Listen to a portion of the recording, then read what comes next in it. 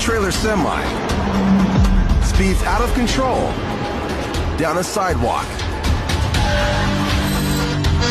Moments later, more cameras catch it back on the road and heading straight for an intersection.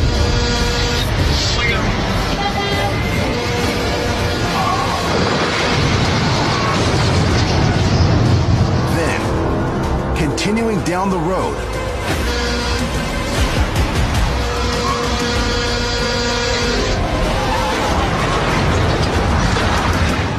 through a row of traffic and into a car dealership parking lot, engulfed in flame,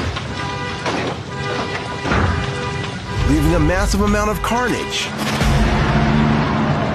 in its wake.